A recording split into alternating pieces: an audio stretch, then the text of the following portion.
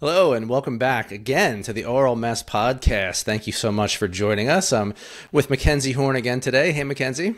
Hello, Chad. How are you? I'm great, thanks. I'm so looking forward to this conversation because, we're going to finish what we started last time and get some smash or pass action going on Fagen and Becker's solo albums. I love it. Let's do it. We've been talking about it. The sequel names for this episode ad nauseum for the last couple of weeks. So let's go. Yes, I think the one we landed on, it was the Electric Boogaloo. I can't get that one Boogaloo. out of my head. Yeah, it has to be. Yeah. And ironically, I saw that movie, when it came out as a kid. So, a little nostalgia for me there. Absolutely. I thought as I was getting ready to get back to my apartment today, I was like, is there like a play on Chaddington 2 that I feel like could also be a strong contender? But Electric Boogaloo is just so firmly ingrained in the psyche at this point that it would feel a little improper to deviate. I hear that. Yeah, one of my friends actually calls me Chaddington, and it's just, it's a love-hate thing. I love it, but I also hate it. But, I can't possibly imagine why. I don't know. Just kind of stuck. All right, so picking up where we left off, I think we said that we were going to just quickly talk about the two Steely Dan live albums, right? So we have Alive in America and we have Northeast Corridor. So why don't you kick us off, Mackenzie? What about Live in America? Alive in America.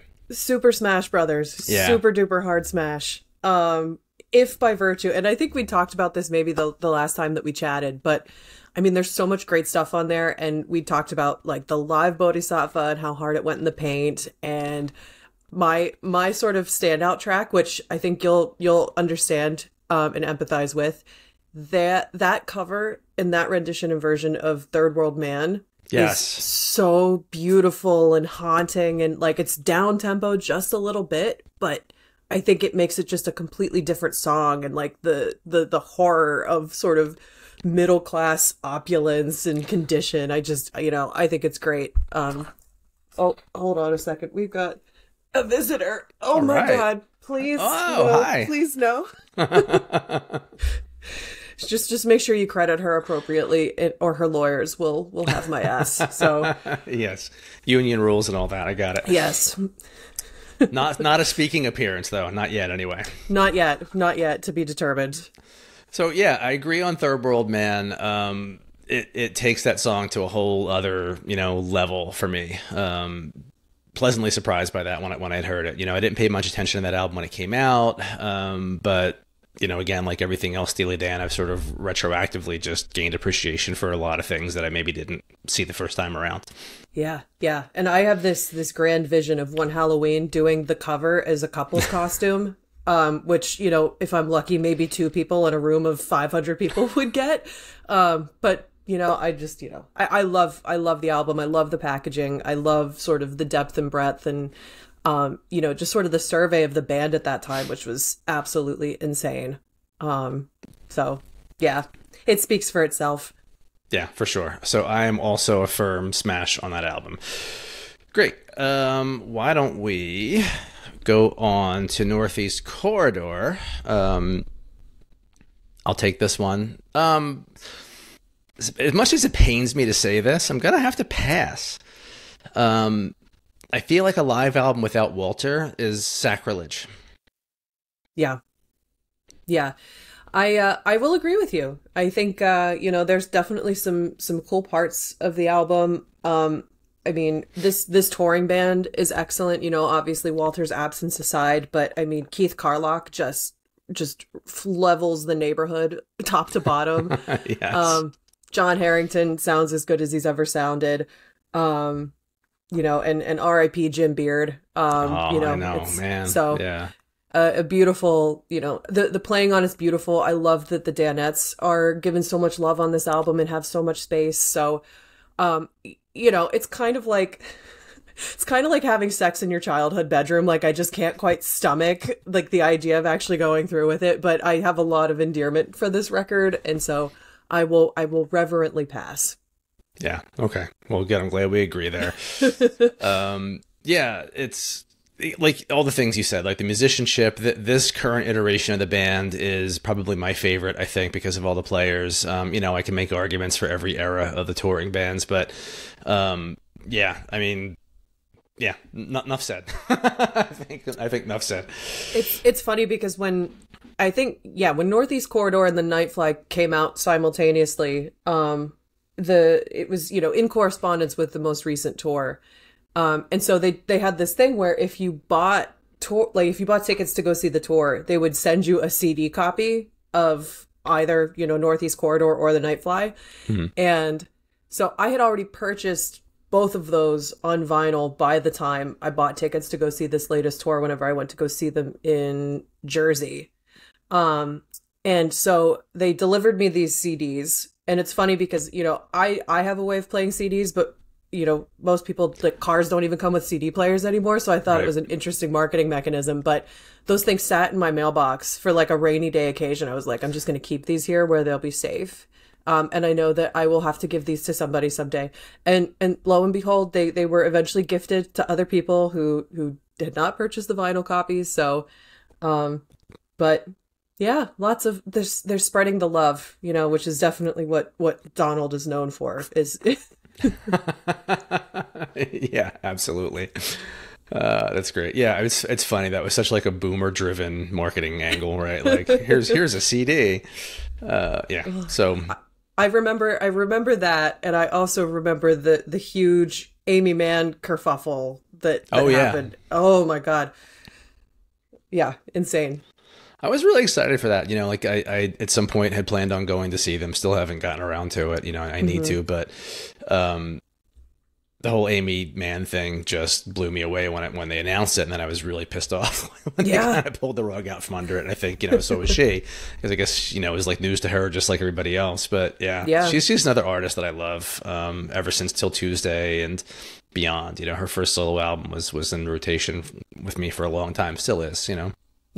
Yeah, it's taken me a long time to come around to her. And interestingly enough, I think the thing that finally put me over the edge, she did a cover of Leonard Cohen's Avalanche for the opening credits of a true crime documentary called I'll Be Gone in the Dark, which is about the Golden State Killer. And it was a really excellent true crime series. And like it was just so much an iconic part of the show that I was really kind of ambivalent towards her before that. But after that, I was just like, oh my God, I got to get hip. And I'm like the last person at this party, but here I am. The Magnolia soundtrack did a lot for me too. Like, you know, I was a casual fan, loved that first album. But then once that thing hit, I was just obsessed with the music from that movie. And looking back, I don't remember a whole lot about the movie, but I can sing every song on the soundtrack that she did. There you go. So there you go. All right, well, let's get into the solo albums. We'll go chronologically. I have a lot to say about a few of these, but let's do Nightfly. Smash. Yeah. Smash. Top to bottom. And I would say that the Smash has become a much more enthusiastic Smash within probably the last year and a half for me, because I used to really only dig the first side of the record, which it feels kind of blasphemous to say, because now I love every part of it. I'm just like, how could I have not felt this way about the B-side of it? But yeah, totally. Like, I just conceptually, I think it's great. I love it. It's a persistent theme throughout all of Donald's solo stuff, but this sort of weird, like, pseudo 1950s Pleasantville kind of dystopia that he paints, and does it in such a way that is as funny as it is horrifying. And I mean, as only he can. And IGY, just like the sort of shimmering opening of this album, I mean, it's just perfect. Yeah. It is the perfect intro to an album and the perfect lead into any song. But firm smash for me too. Yeah. Again, you know, was this 82? So I was 10 when this came out. I remember hearing IGY on the radio. And again, not knowing what the hell it was about, but it was fun singing, like, you know, spandex jackets and right? Because it was just like a fun lyric, even if I didn't get the sort of, you know, ulterior motive meaning. But and I kind of grew up with it, right? So it was one of those things where I was in college and I was listening to like Maxine and Green Flower Street and Ruby Baby, and just like, you know, it didn't sound like anything else that I was into at the time, right? And it was even close, but not so much to Steely Dan for me. So, Yeah. and then I kind of like forgot about it forever because, you know, it just didn't really, it wasn't something that I reached out to listen to. Maxine was like a mixtape or a mix CD staple for a long time for me because it was just such a great song to put on. You know, it sort of went anywhere that you wanted it to go. But then, you know, again, the whole Danisance thing happened, and then I started revisiting all of the solo albums, and, you know, it's so much more than I think it used to be for me now. Yeah. Yeah. I think just as far as just technical wizardry that's going on, I mean, it's just the technical recording history of that album is insanely fascinating to me. Just musically, what's going on, you know, from having Marcus Miller on there, which is like just such a crazy little Easter egg. The double guitar on Green Flower Street for that last bridge, it just knocks me out every time. I was talking with someone recently, it might have been Zamori, and we were talking about, there's like a moment on this album that is so unexpectedly sad for me and gets me every time. And, you know, like, it's not Maxine, which I feel like is kind of the obvious choice because it's gorgeous and lush.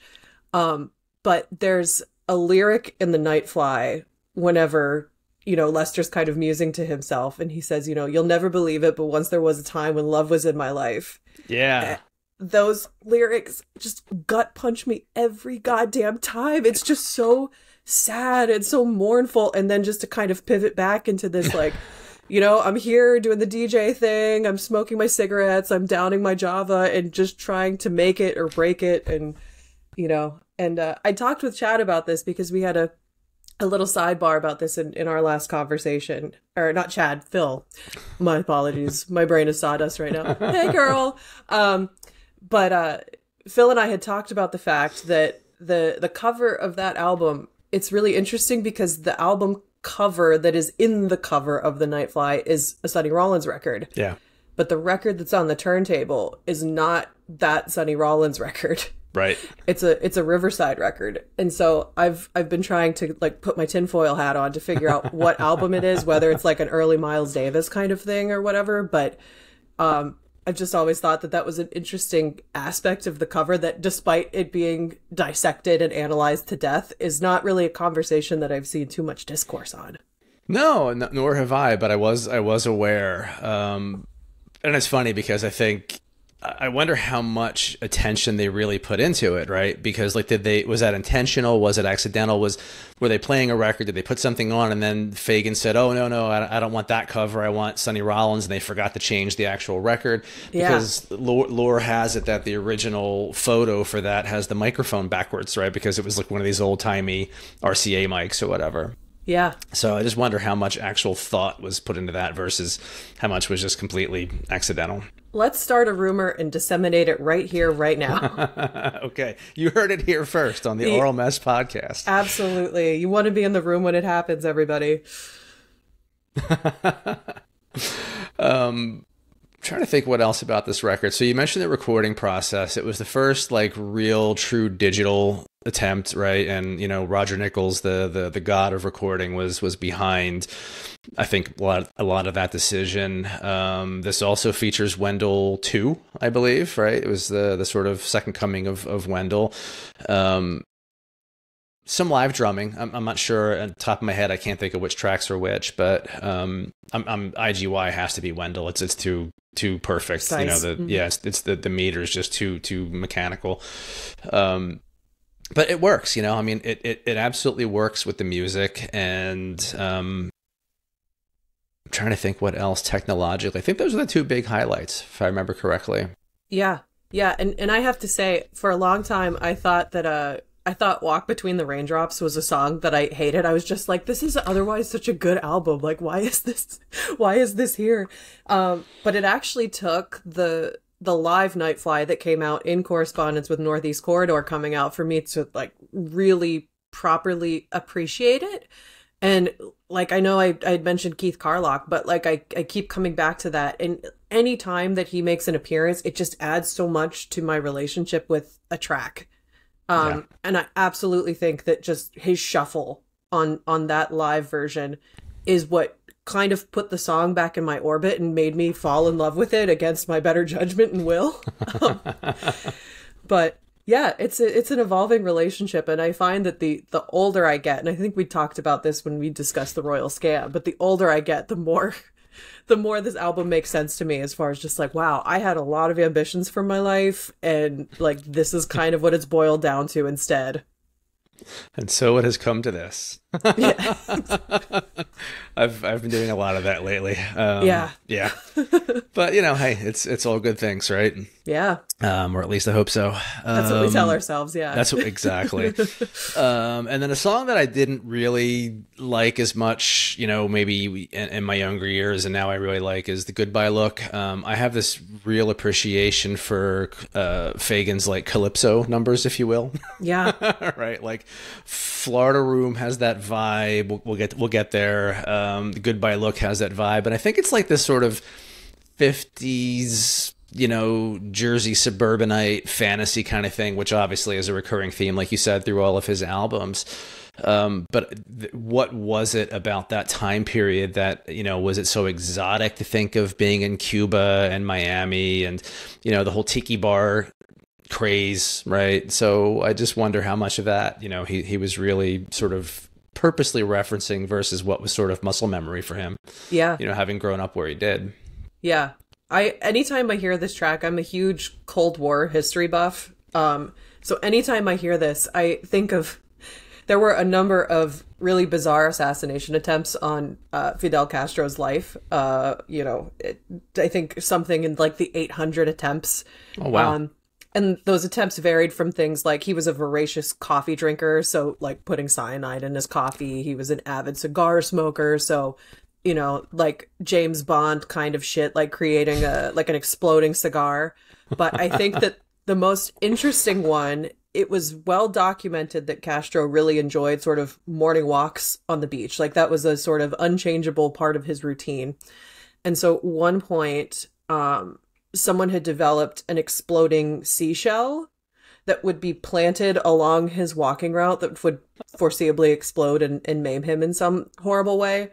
Obviously, it was unsuccessful, but anytime that I hear the Goodbye Look, I just start cycling through these kind of insane, like Monty Python-esque assassination attempts on Fidel Castro's life.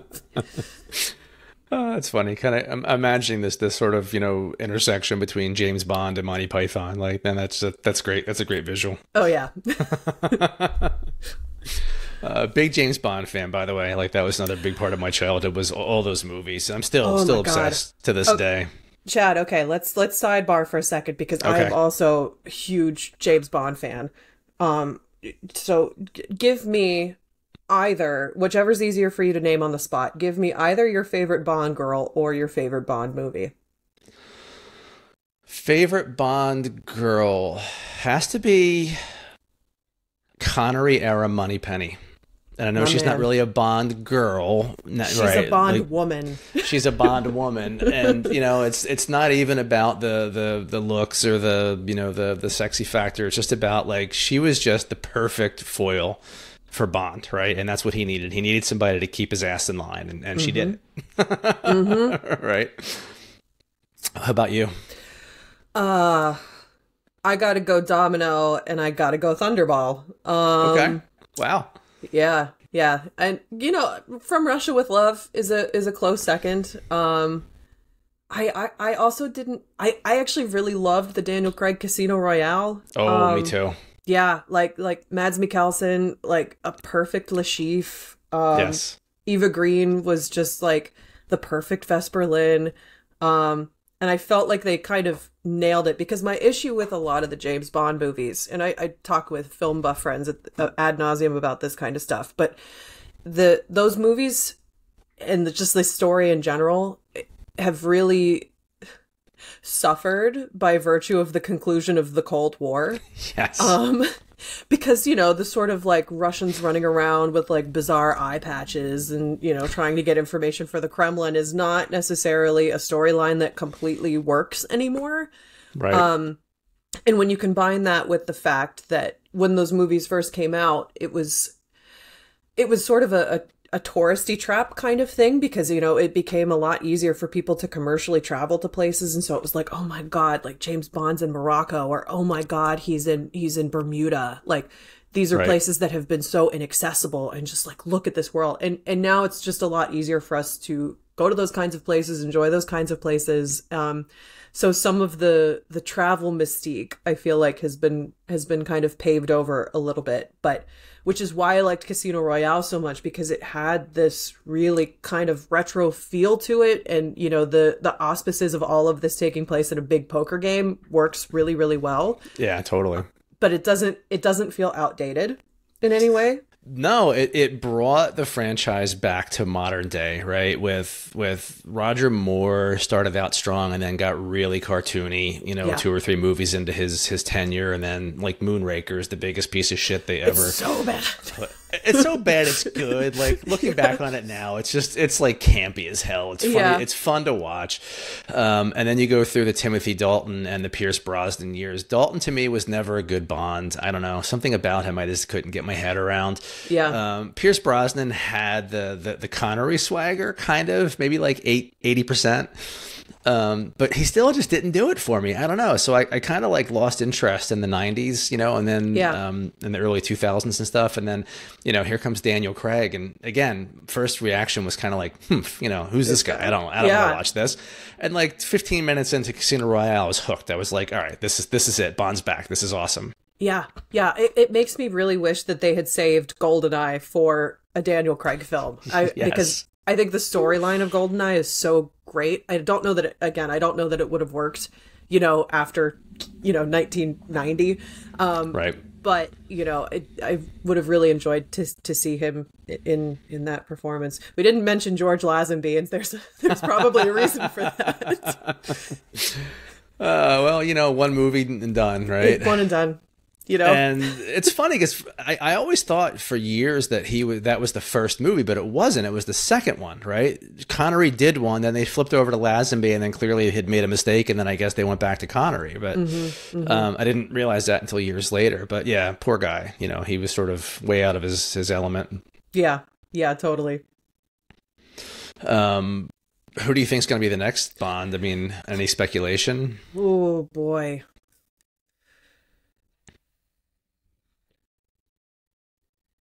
Who would you like to see? Put it that way. Oh man, when the Idris Elba rumors were floating around, that was a great time to be alive. Yes, hell yeah. I would still love to see that, but I don't think it would behoove. I mean, not that Idris Elba is old by any stretch of the imagination, but I feel like the series, like, at this point, probably needs to invest in somebody younger. Maybe not necessarily unknown, but somebody younger, so they can get mileage out of them. Right.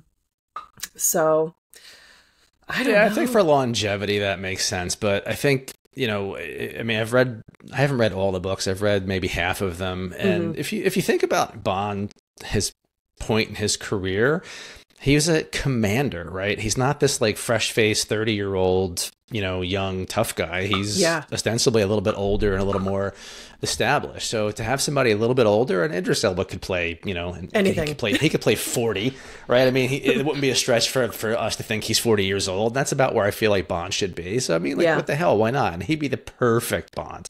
Yeah, perfect. Yeah. We don't need any sort of like Adventures of Young Indiana Jones kind of thing going on. We don't need that. Although, you know, given where they went with his childhood in the last few movies, which one was it where they went back to his childhood home with the caretaker? I can't think of the name of the movie is escaping me.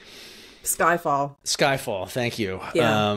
It wouldn't be a bad movie to sort of, you know, get a little peek into young James Bond, right? Yeah, and I think it would expand the canon in an interesting way. Yeah. I don't know. Well, to be determined, I guess. Yeah, TM. Trademark that idea right now, Chad. Go get your royalties. Yeah, I wish. All right, so let's get back into Comic Myriad. I'll take this one. This is a big smash for me. Hell, I know it's man. Yes. Oh, good. Hell yes. Thank you. Such an unpopular opinion. People love to hate on this album. I don't get it. From the moment it came out, and again, I was a little bit older at this point. This is 93, right? So I was 21. And when this dropped, I was a little bit more sophisticated in my musical taste. I was a little more aware of Steely Dan's oeuvre, and having lived with the Nightfly for so many years, just having any new Fagen music was fantastic. So I think the first single was Tomorrow's Girls, and that thing came out and it was like, holy shit, this is great. Hell yeah. Right? Hell yeah. Oh man, I'm so glad. I was really, people hate on this. People hate on this album, and I cannot understand it. It brings me so much joy. Again, just like the conceptual through lines, and I'm a big concept album junkie. I wouldn't go so far as to say that Kamakiriad is like a traditional concept album by any stretch of the imagination, but like thematically it all works really well. Like Tomorrow's Girls, I think, is probably the first track that I'd heard from this album that got me really into it. And of course the kooky music video with Rick Moranis is just like, it's really charming. But Snowbound, like, what a bop. Yeah. Oh my God. It goes so hard. Again, just like Trans Island Skyway, what a way to open a record. Like Fagen just nails the opening tracks. Like say what you want about any of these albums, but like every time he nails that opening track. Yeah, for sure. But yeah, I mean, On the Dunes, like as ridiculous as that song is, like I'm just a sucker for like a good lush ditty, and like it's no effort for me to enjoy it. I love this album, and I had a copy of it in my car for years. I played the shit out of this album. I was in a car accident while listening to this album, which felt like just the most. I committed to the bit so hard. Totally. That's amazing. Yeah. Yeah, same with me. Like every song on this album to me is strong. People, it's funny. I've had two different conversations. I think one was actually on this podcast with a previous guest, and one was online with somebody else, and I forget who it was, but somebody was complaining that, the outro to On the Dunes is like, oh, it's so goddamn long and repetitive and I hate it and it just ruins the whole thing for me. And then somebody else was like, oh my God, the outro on the Dunes, it's brilliant because, it goes on for, you don't want it to end. Like, you don't want it to end. It's just so funny how polarized people really are when it comes to this album. But, again, maybe it's because I lived it. I bought it when it came out, and I've had it ever since. It's just, and it was new Donald Fagen, which we didn't have for 11 years, right? So I feel like at that point I appreciated it for what it was. Yeah. And Florida Room, standout track. I actually. It's funny. Last summer, before my daughter was driving, I would pick her up from school most days that I was working from home, and I rolled up to the car line one day with Florida Room just cranked with the windows open. Hell yeah, cool dad moment. Didn't care. It's like fuck it. I don't care. And the funny thing is, half the people probably didn't even know what it was. Which was even better. Yeah. No, you're doing God's work, because that's a bop. That's right. And people walked away and it was probably like, wow, what was that? Have I been visited by a gloomy angel?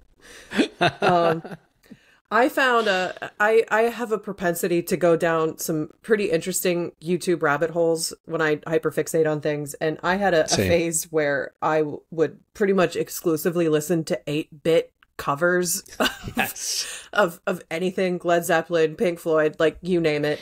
And somebody did an entire top to bottom 8-bit cover of Kamakiriad. Oh, wow. It was absolutely incredible. It worked remarkably well. I'll find it and send it to you because it's actually quite enjoyable. Yeah, that'd be great. Yeah.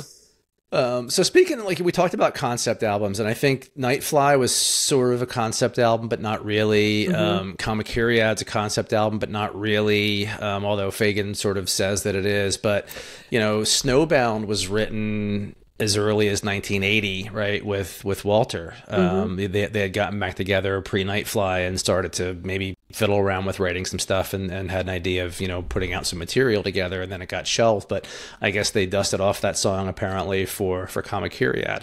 So it's going to be interesting when we get to Morph the Cat, because and I feel like this is majorly retconned, but it's supposed to be a trilogy, right? I was just about to ask. Come on now. Yeah. I don't know. I don't know how I feel about the whole thing. So we'll get there when we get to Morph. But yeah, I mean, the whole thing with the car and this idea of, okay, well, the future that we envisioned in the Nightfly has come to be, right? And now where we have flying cars that have like hydroponic gardens in the back, and, we're going all over these different planets and worlds and things. And it kind of lines right up with the whole sci-fi thing that Fagen's so well known for. So, yeah. Yeah. And yeah. I love the idea that it's also steeped in just like the most like invasive, perverse humanity ever. Also, it's just like, oh my God, there's this car crash survivor of this sort of exotic, faraway time, but she's really hot. Like, that matters. Like, right. And like the feminist in me just completely evaporates upon hearing anything that Donald Fagen has ever done, because it's just done so tongue in cheek and over the top, and like and it comes back around. I mean, Sunken Condos, it's abound, but I'm always just endeared to that, and I think it just roots the material in such an interesting way. So it's not just this sort of like musical Doctor Who album kind of thing. It's like, no, this is a right. a very human work. Yeah, for sure. Oh no, that's a great observation. So let's move on to, chronologically next would be Walter's first solo album, 11 Tracks of Whack. Mm-hmm. What do you think? I'm gonna smash. I'm gonna smash wow. it. Okay. Yeah, I'm gonna smash. And I think I revisited it today, knowing that we would be having this conversation today. I was a little on the fence.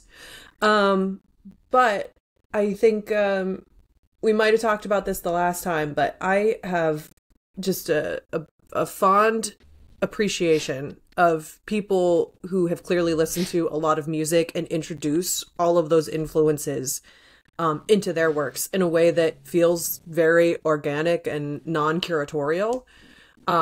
And I feel like, regardless of how sincere those integrations are on this album, it's very obvious that Walter has just consumed a lot of music in his life and is a practitioner and, somebody who lives with this music on a day-to-day basis. So just the commitment to the bit and the quality of the commitment to that bit, I think, is what puts this record over into the smash category for me. Okay. Yeah. I'm going to have to say pass, unfortunately. As much as I want to love this record, it's a strong like at best for me. And it's hard to put that into words. I feel like what I've come to expect from Steely Dan, what I've come to expect from Walter and Donald, this didn't click for me for some reason. Yeah. I feel like it's not as tight. It's not as well recorded. It's not, I mean, the musicianship is great when it comes down to it, but it just doesn't have that sheen. And I think that was sort of jogging to me when I first heard this. I was kind of like, wait a minute, this is this is an ex-Steely Dan founder. You know what I mean? Right. And again, heard it when it came out and was really excited and went and bought it and listened to it. And I was like, didn't hate it, don't hate it whatsoever, but just really isn't what I expected, I guess. And all these years later, I've come to appreciate it just because it's Walter, and there's some really great lyrics, and sort of like you said, I think he's seen some shit, right? Like way more than Donald has. I think Donald's got this sort of, I don't want to say unfounded, but he's got this really cynical, sad bastard worldview. But Walter lived all the sad bastard shit, right? Between his childhood and the heroin addiction and, the girlfriend dying and, all the sort of things, right? All the bad things. I feel like this record's a little hard boiled and it makes sense for it to be. But it just wasn't what I was, hoping to hear. Yeah. And I think it sounds, it's interesting because I hadn't even thought about the comparison of everything that kind of came out around it. Because, I have had the privilege of coming to this stuff so late that I can sort of pick and choose how I consume it in a way that is not necessarily chronological. So knowing that, like, you have something like Kamakiriad juxtaposed directly against something like this, and obviously night and day difference. And, Kamakiriad sounds like a Steely Dan record in terms of production and musicality. And I think it's aged much better as far as the sound goes in certain ways than a lot of other stuff. And 11 Tracks of Whack has aged really badly. Like the moment you go into the first track, it's just like, oh yeah, this is an early 90s record by virtue of the way that the drums are recorded for sure. Right. So it can definitely be sort of, it can take you out of the flow for sure. But yeah, I think for me, standout tracks, I mean, Book of Liars is great. And, you know, call back to Alive in America, like that was great.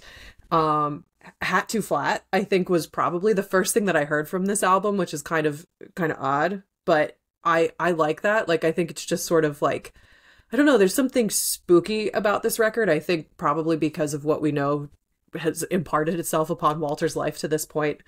But yeah, I'm endeared to it. So even if it's a pity smash, I smash. All right, good. Anything else on that, or should we move along? Let's keep going. Let's do it. All right, let's keep going. So, Morph the Cat, the final record in the retconned trilogy, Nightfly trilogy. Yeah. I guess it kind of makes sense, right? So he's described it, or it's been described as 3 distinct phases of his life, right? Nightfly was sort of like this childhood fantasy, you know, post-war, everything's going to be great, right? Like we have this whole new world in front of us. There's all this new technology, and you know what a beautiful world this will be. Spandex jackets for everyone, right? Then you get into Kamakiriad, which is kind of like, okay, that world came to be, and it's not so pretty, you know. And you know we're here, we're struggling, you know, and we're maybe gonna colonize other worlds, and maybe that'll be a better thing for us, right?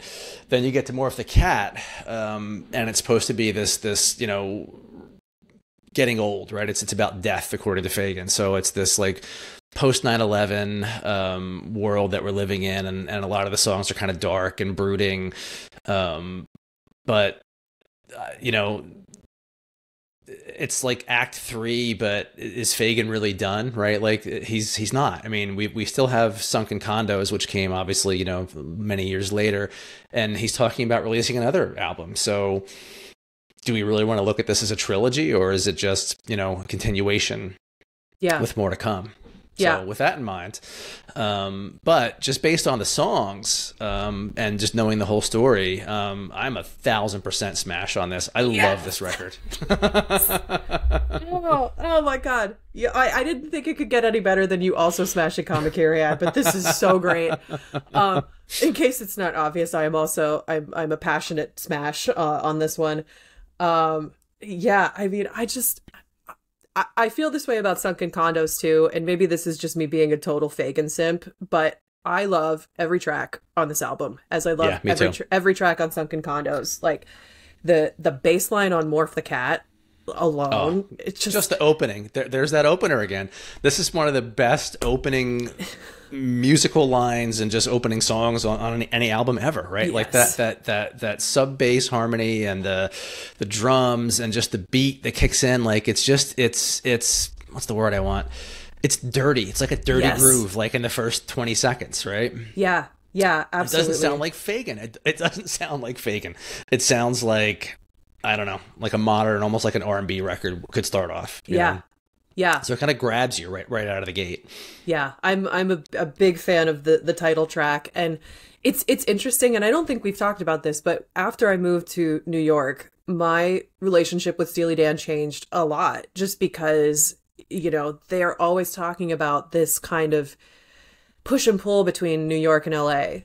And when I moved here, I was like, oh, I'm getting a lot of this and understanding a lot of this in a way that I absolutely didn't before. And then I started spending more time in LA, and that added a whole other sort of dimension to my understanding of this music. But I'm endeared to all of the sort of New York specific references in this tune. And when I first moved here, when I had a little bit more free time before I started my job, I took myself on a little field trip to go try to find all of the places that get referred to by name in Steely Dan songs. So nice. Yeah. So, and I'd do the cheesy thing where I'd go to Tompkins Square Park and listen to Morph the Cat and just, you know, be main character about it.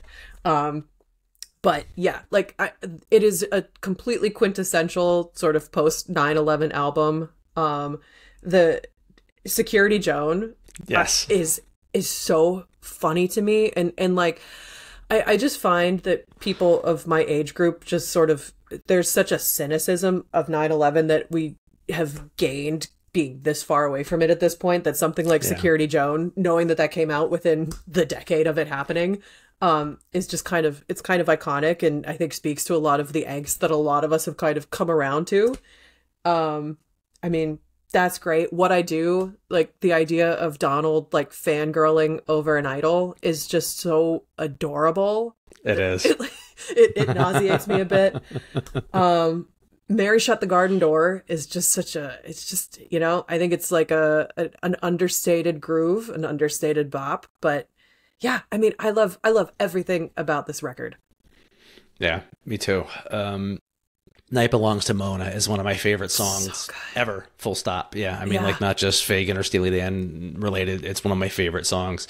It's so evocative, and the lyrics really put me there. Like it puts me in Manhattan post 9/11, and it puts me with people that were like really depressed afterwards. And, you know, I mean, I lived through that whole thing. I don't live in New York, I'm in New Jersey, but I was working in the city at the time, and I used to actually have to go to an office, and I used to take the PATH train into the World Trade Center. So part of my job was like a few times a month going to different satellite sales offices around Manhattan. So I was like all over the place, but I'll never forget, like, you know, I used to come up that escalator and walk out those doors like by one of the towers and go down to Broad Street. So it really kind of hit home for me.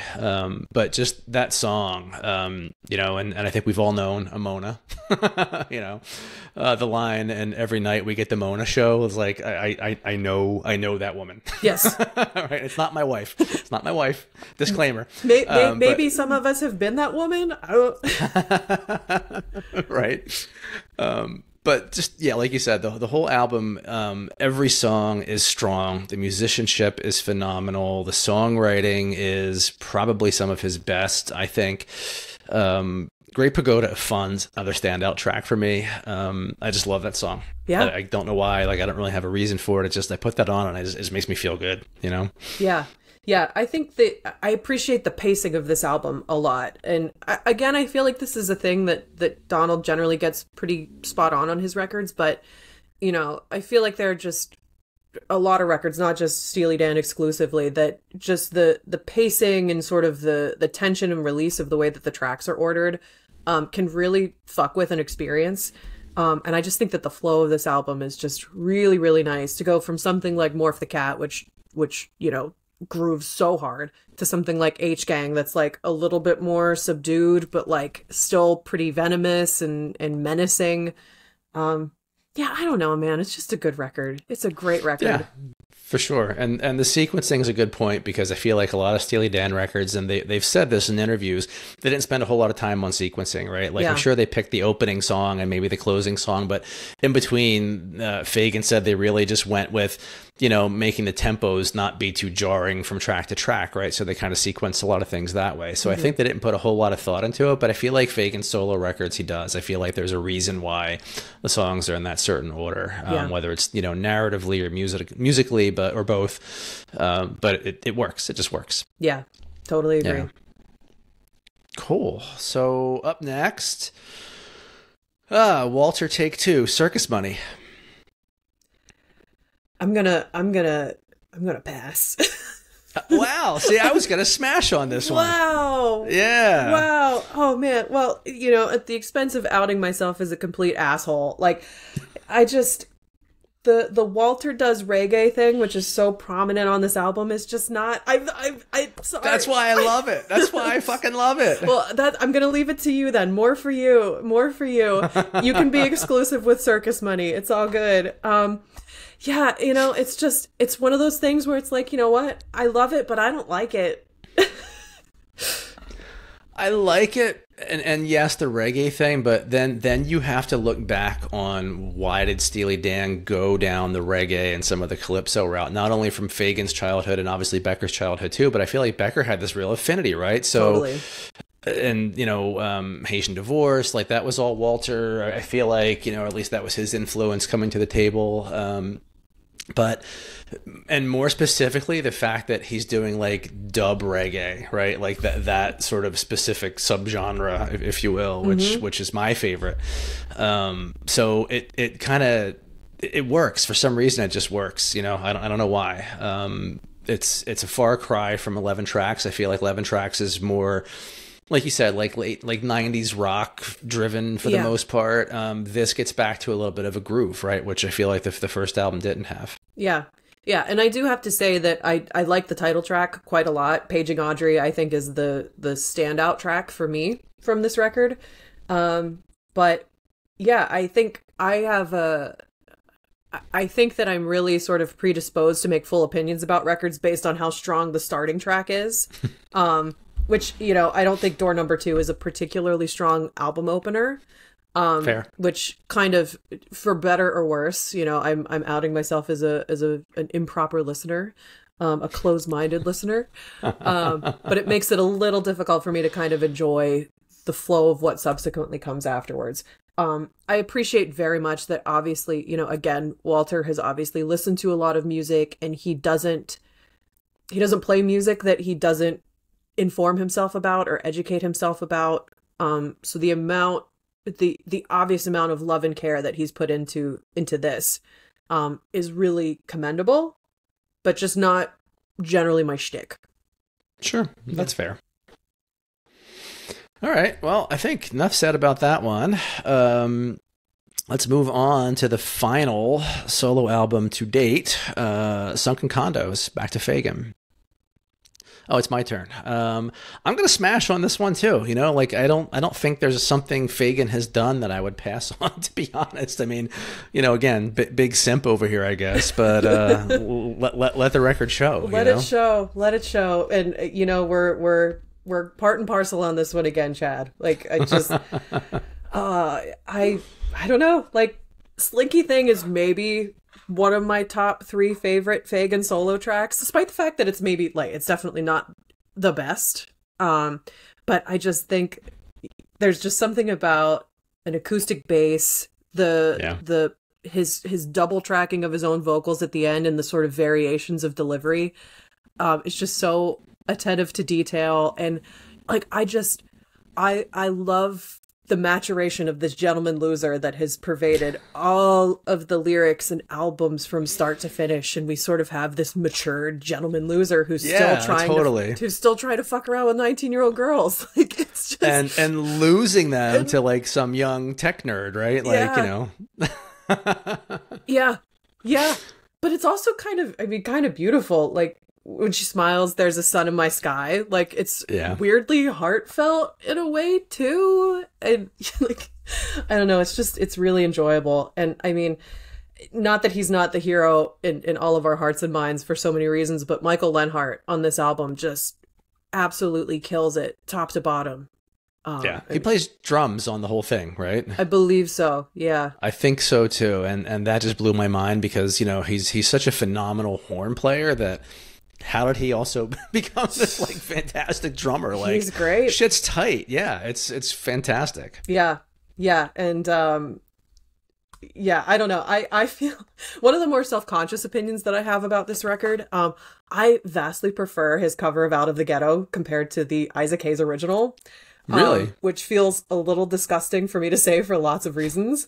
But that's a guilty pleasure thing. I feel like when I'm sort of, not that I've driven in years at this point, but anytime that I'm driving on long stretches of highway in the summertime, just like blaring Out of the Ghetto with my windows down, it is a visceral experience. It's a whole package environmental thing for me. Sure. Yeah. I don't know. I'm waxing poetic, so feel free to interject, or I'll go on forever. No, beautifully said. And this is another record that you can just open the windows and play loud and sing along with, and it works. It's definitely like a car friendly road trip kind of album. Mm-hmm. All right, so we've come to the end of the official studio albums. I just want to take a quick detour into some other things. So Fagen put out a few years back. It's called Cheap Xmas, sorry. Donald Fagen Complete. And it's basically a box set of his 4 solo albums, and there's a bonus disc, or bonus set of MP3s as I bought them. And it's all the sort of non-album stuff and a couple of live tracks.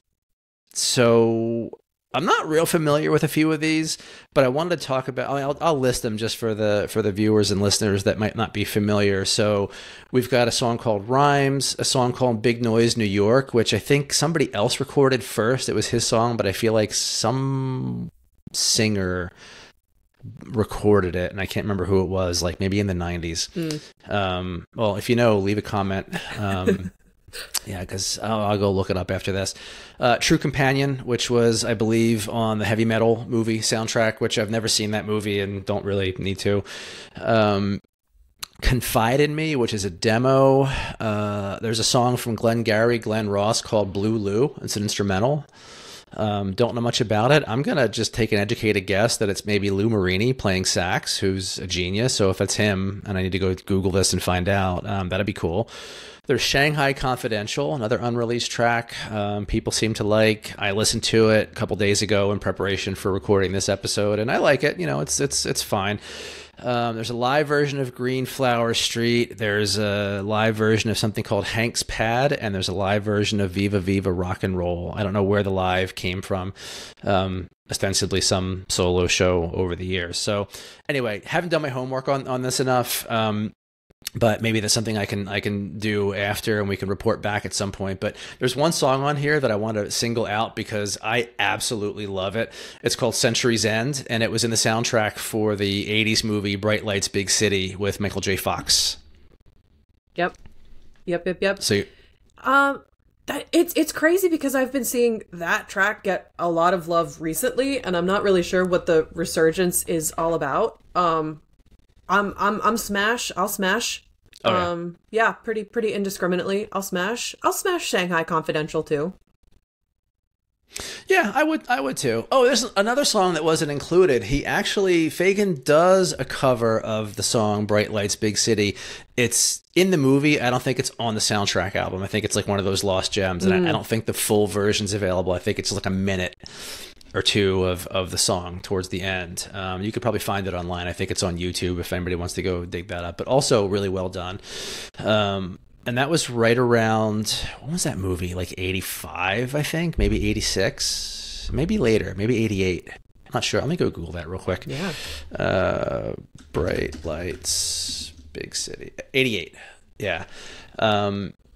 So again, if you haven't seen it, great movie. Michael J. Fox is in it. It's based on the novel by Jay McInerney, which I'd actually read a few years back. You know, I sort of revisited the movie, and I was like, I've never read the novel, so I went and read it. Great book, you know, if you're into that kind of thing. Yeah, I've never checked it out, but upon your recommendation, which I prescribe as law, I will. Please. I will have the report on your desk by Monday morning. Nice. So there's another thing to talk about, and then we'll have to wrap up the whole Smash or Pass series, sadly enough, until we have new material from Donald, I guess, or new live albums. Yeah, this is his pressure point. Yeah, no pressure, Donald, if you're listening, which I'm sure you are. I'm sure you're out there. Yeah, of course he is. Walter has a preponderance of unreleased material that sort of came to light after his passing. So if those of you who are watching or listening out there are not familiar with WalterBeckerMedia.com, go visit. They have been doing, his estate runs it, and they've been doing this great job of sort of unearthing and publishing, you know, alternate takes, demos, live versions, you know, things that just sort of never made it out to the world. And I think it was Walter's wishes upon his death that this happened. Like, you know, he said, hey, please go release all the stuff that you find, you know, whatever. So, again, I'm not familiar with enough of it to comment, but something that I plan to spend more time, you know, doing. So that's such a Walter move. It's like, fuck the record companies, put all of this stuff out under my name so it becomes useless to them. Exactly. Love it. Great. Well, this has been a journey. We did it. We undertook.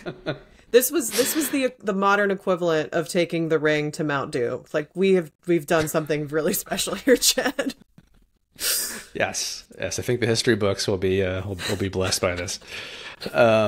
So the other thing we were going to do, and we sort of teased us on Instagram for those of you who know us on Instagram, but we were talking about, I don't know what we were going to call this, sort of like the Yacht Rock Cage Match, but why don't you tee it up? Because it was sort of your idea initially. Yeah, absolutely. So I was having this intrusive thought one day about like all of these sort of soft rockers that we've all come to know and love, and a lot of their voices start to sound kind of similar after a while, but despite the fact that their voices start to kind of sound similar, there's definitely like a range of how hard some of these guys go in the paint. And so I was just like, you know what, on a spectrum of like who is the most butch and manly of these otherwise like very gently voiced men, you know, just where would they fall on this sort of arbitrary spectrum? And I decided that kind of like the hardcore end of that soft spectrum, you know, I wouldn't classify James Taylor as exclusively yacht rock, but he's definitely soft rocker. But by virtue of things like injecting cocaine under his tongue so he didn't have like outward marks on other parts of his body, James Taylor's seen some shit and he goes in the paint, and still has the voice of a goddamn angel. So James Taylor's very much on the super duper butch side of the spectrum. And then on the other side, you have Mr. Popsicle Toes himself, Michael Franks, who is just a cinnamon roll of a human being, like, you know, sings about like, just, I don't know, like caressing your lover at night in a way that is like still very platonic in a lot of ways. So there's a lot of variability on the spectrum. And, you know, despite the fact that, you know, there's a common listenability to all of these artists, you know, some of them just are a little bit more hardcore than others. And I think it's important. I think the people need to ask the bigger questions about where their favorite crooners fall on the spectrum for the betterment of society. So should we pull a top 5 out of our heads and rank? Hell yeah, let's do it. Go ahead. Absolutely. So is this all you? Yeah, I'm ready. I think Stephen Bishop, I would posit, probably needs to go somewhere on this list. I would say that he tends to go on the softer side of the spectrum. I think we discussed this in Instagram stories. He posted a picture of himself the other day. He looks amazing. Yeah, he totally does. I don't know what, like, he needs to drop the skincare routine because Stephen Bishop could still get it. But, you know, he's not quite in the Michael Franks territory because he's worked with people like Shaka Khan, and like Little Italy is a great tune. Sinking in an Ocean of Tears is a beautiful song. So I put him very, very much on the sort of softer side of the butch spectrum. Stephen Bishop is not going to be winning any fights against James Taylor. I imagine when Stephen Bishop fights, it's just kind of the sound of like uncooked fish slapping against each other. Sweaty palms. Thanks for that. You're welcome. Yeah, good luck trying to enjoy anything by him ever again without that frank mental image. Michael McDonald obviously has to go somewhere on this list, but he could be really hardcore, but he chooses not to be. He has the restraint. So yeah, I think, and he's quite soulful. So I would put him smack dab in the middle of this spectrum as sort of the Aristotelian mean. Yeah, that's fair. Although I think if cornered, he could be dangerous. Totally.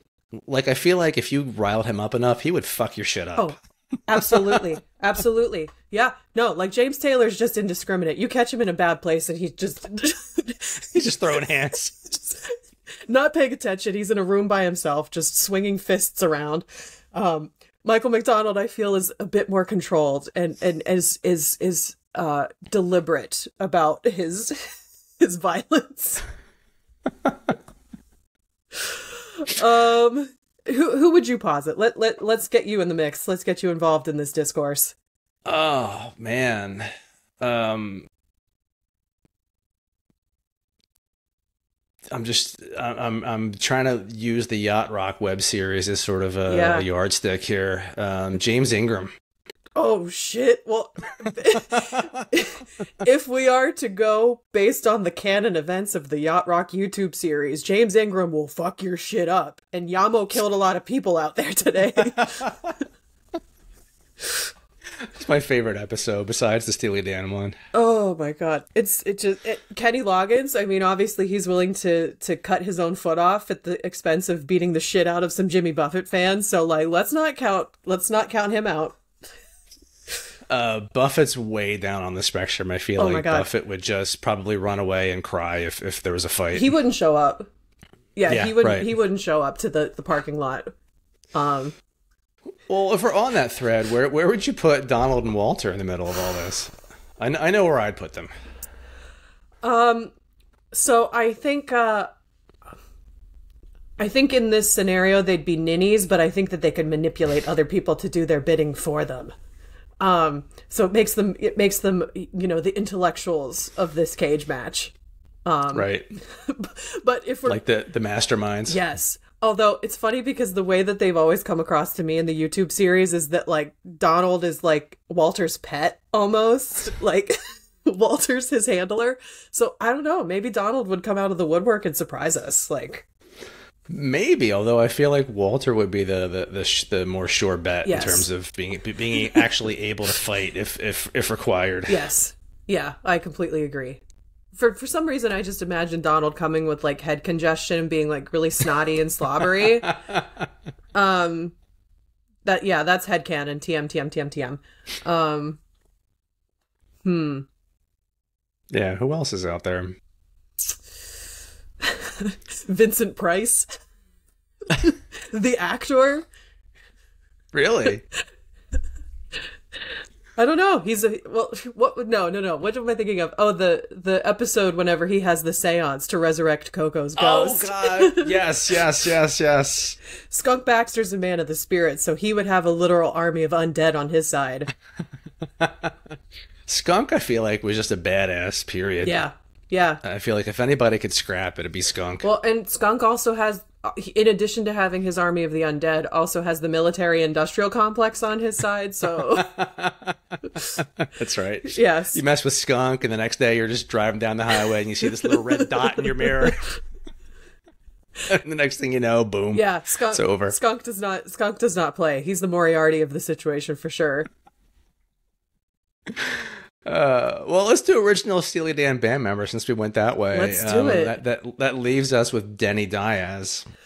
You know, Denny, I think, is kind of a sleeper like McDonald. Like, Denny to me registers as a total teddy bear, especially when he's in his overall phase. But I also feel like when pressed, Denny would you'd want Denny in your corner. Like, I think he'd be a good tap in. Maybe not like an initial player. He'd be a tap-in for sure. A good tap-in, yeah.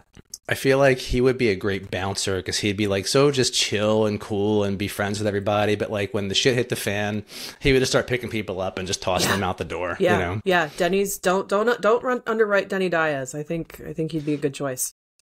Funny story with the overalls. I had the pleasure of sort of co-interviewing Denny with Simpsy Nichols last year, and we were talking about the whole overall thing. So Simpsy and her sister Ashley wore overalls on the YouTube stream as sort of an homage, and it was adorable. And he was like laughing about it and stuff, and they kept making overall references, and he was like, "Guys, it's like I haven't worn overalls since like the '70s." But then come to find out there's a picture of him with, I forget who he was with. Anyway, irrelevant, but he was at like NAMM or one of these like recording industry shows, and it was like the mid 90s or late 90s, and he had overalls on in the picture. And we were like, thought you said you didn't wear, it's funny. It's just so funny. It's so funny because I'm sure that there are plenty of pieces of media of Denny Diaz without overalls. I can't name a single one of them outside of maybe the Classic Albums documentary. Every picture that I've ever seen of him includes a pair of overalls.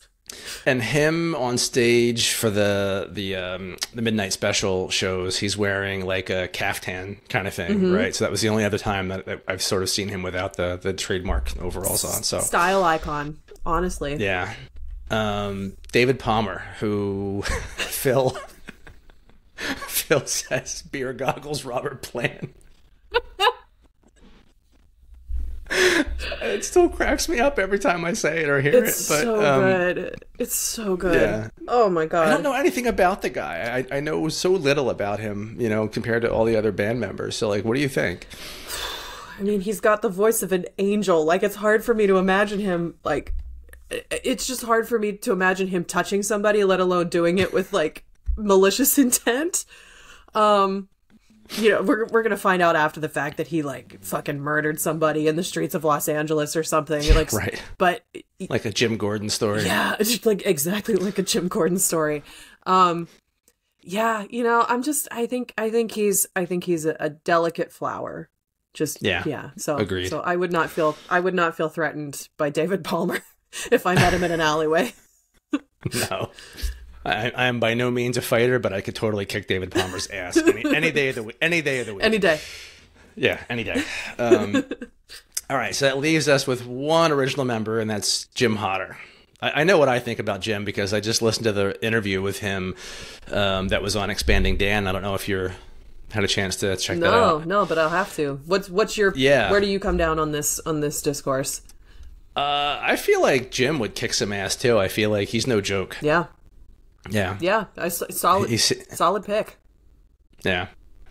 So the Steely Dan fighting unit, you've got you've got a scrapper, you've got a mastermind, you've got a cleanup guy, you've got a delicate flower, as you so eloquently put it, and you've got Fagen, who's just like a wild card. You know, could be a wimp, could be a psycho. We don't know, right? We've never seen him in that mode. So he's the animal companion in the anime adaptation. Exactly. Yeah. Well, there you have it. I'm into it. I think we did some really good research here today. There's a cartoon to be made out of this. That's a conversation for the next episode. Who's going to voice them in the cartoon adaptation? Great. I was just gonna say, I think we have way more to cover, and we're gonna have to do an episode 3 and you know go a little further off the track here. I'm so sorry to all of your lovely listeners who are being subjected to this insanity multiple times. Hey, this is what it's about. You know, this is why I started the podcast because you know, and this is not a Steely Dan podcast. I've taken to saying that in every damn episode because every episode sort of leans into Steely Dan. Yeah. But it's all good. You know, it's what I do. Yeah. It's hey. Nice. I've been dropping all these like completely unintentional Steely Dan song title and lyric references in my episodes, and it's been great because I'll catch them as they're coming out of my mouth, and I'm like, damn it, did it again. Bitch. Yeah, that's okay. I find that that's just a really good way to vet friends as an adult, is to make obscure niche references to things like the Taxi Cab Confessions or like the commentary from the MTV Storytellers thing. And if people respond appropriately and they give you kind of like that knowing look, it's like, oh, you're my people. But if they're just like, hey, yeah, it's like, oh, you're not worth the waste of space and time. It's fine. Absolutely. Yeah, that's a good measuring stick for sure. Yeah. All right. Anything else, Mackenzie? I don't think so, Chad. I appreciate you for having me on. I appreciate you for being here. Yeah, definitely nobody else on the internet is talking about smashing or passing Can't Buy a Thrill and Kamakiri ads, so I think we're really elevating the conversation, and I appreciate you giving us a platform to continue this.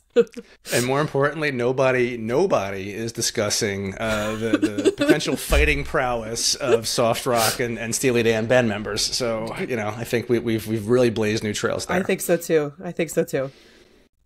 Great. All right. Well, enjoy the rest of your day. Thanks again for being here, and we'll have to plot and plan and do a part 3. Absolutely, man. Thank you so much.